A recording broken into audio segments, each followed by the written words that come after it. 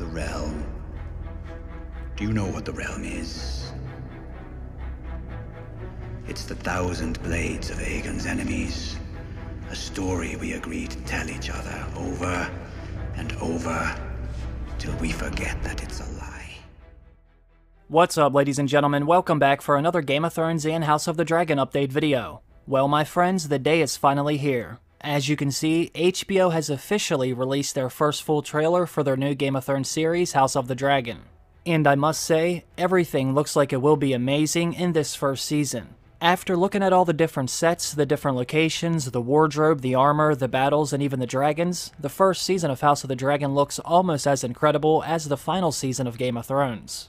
HBO and everyone else involved obviously did an amazing job on this show. It was definitely worth waiting for. As you can see, we are now entering a new era in the Game of Thrones saga, ladies and gentlemen. House of the Dragon is here and ready to leave their mark. Now let's get into the video. The first season of House of the Dragon will mostly focus on the line of succession. They made that very obvious with all of the different lines of dialogue in this trailer. For those of you who don't know, King Viserys Targaryen will have to decide who will run the Seven Kingdoms after he is gone. When House of the Dragon begins, Viserys will be left without any sons of his own. Unfortunately, his first wife will die before he is given an heir. This means he will have to decide if he will leave the Iron Throne for his brother Daemon or his daughter Rhaenyra.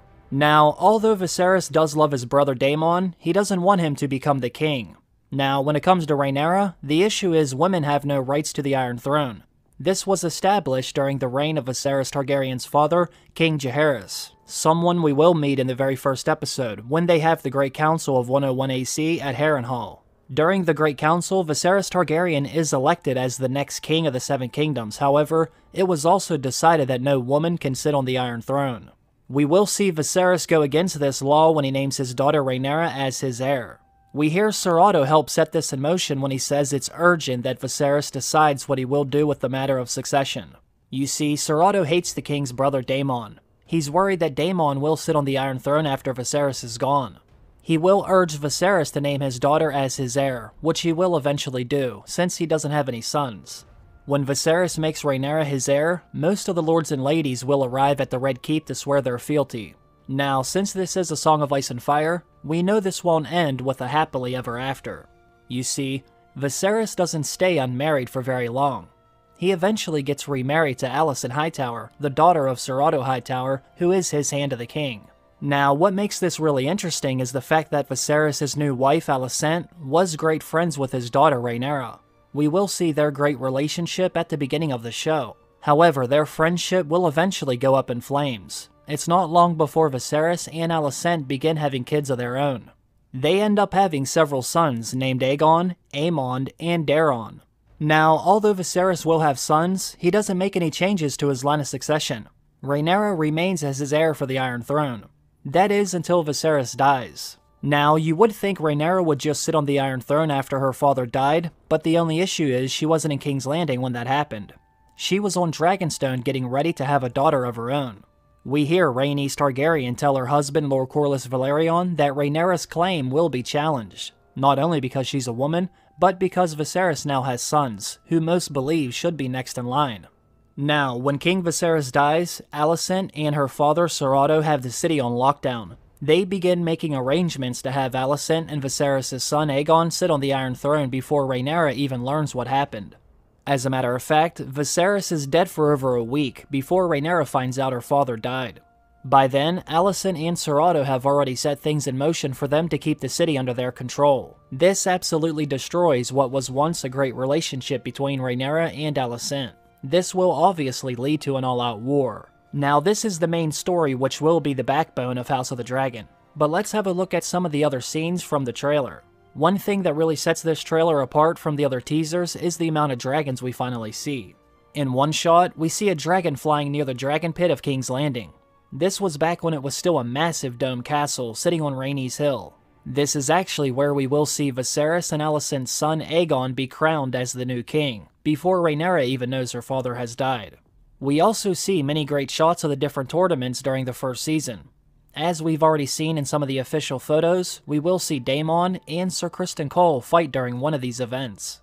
In fact, Daemon will lose to Sir Criston Cole on 2 different occasions. For those of you who don't know, Sir Criston Cole will become the Lord Commander of the Kingsguard after Sir Harold Westerling. Now, another thing we see is Rhaenyra and Rhaenyra Velaryon walking along the beach, most likely on Dragonstone. Rhaenyra Velaryon is the son of Lord Corlys Velaryon and Rhaenys Targaryen. Rhaenyra and Rhaenys will have 3 sons during their marriage. However, it is rumored that these 3 sons were actually fathered by another man. We might even find out that this marriage was most likely for show, and to strengthen the alliance between Houses Targaryen and Velaryon.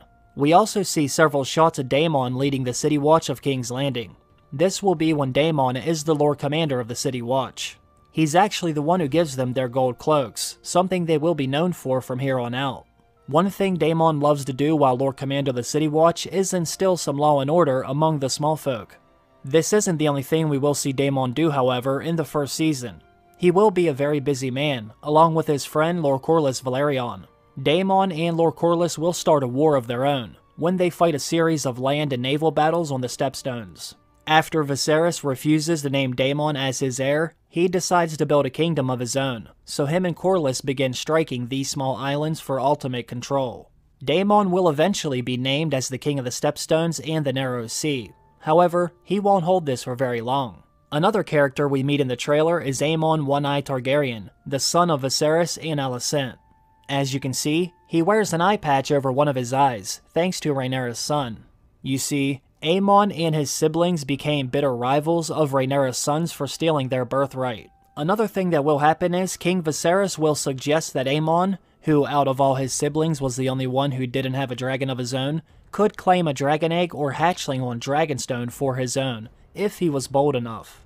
Annoyed by his father, Aemon resolved to claim Vhagar, the oldest of the dragons who had recently become riderless with the death of Rhaenyra Velaryon. Now, Aemon, who knew that his father would not allow him near the dragon, went to make this ride in secret.